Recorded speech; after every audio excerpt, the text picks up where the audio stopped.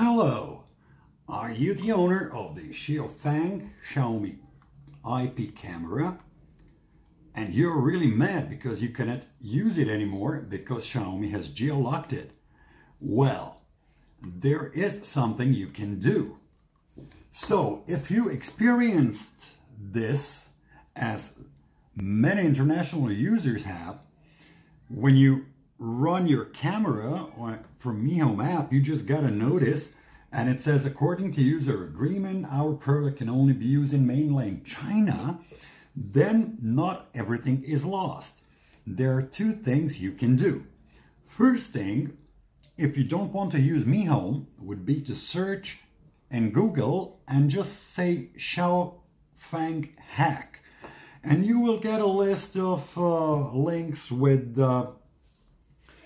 explanation how to hack this camera.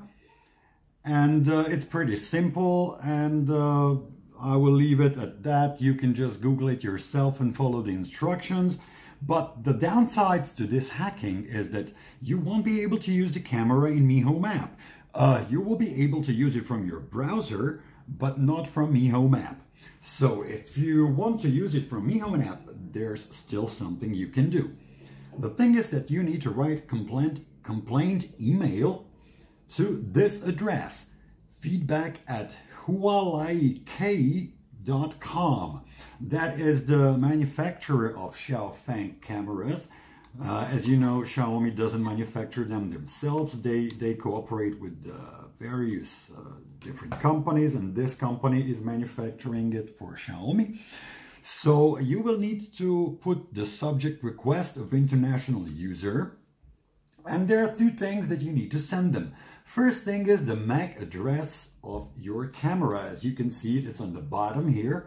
And you will need to take the photo of your camera and send it to them. And the second thing that they will need is an image of your purchase record.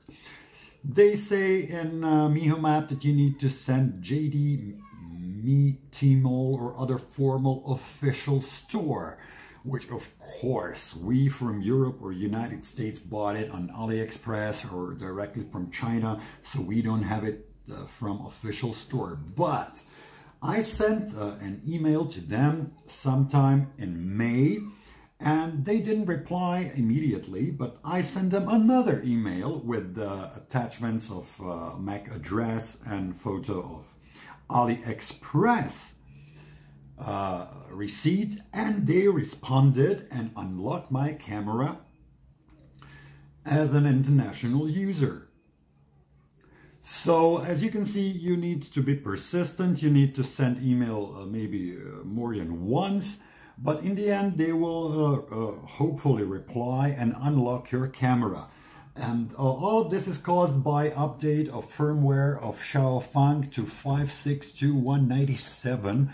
So if you're on lower firmware, you either don't upgrade this camera to any newer firmware and it will keep on working, or you just write to the manufacturer and request to be whitelisted. So hopefully this will help you, and see you next time. If you like my videos, please subscribe. Ciao.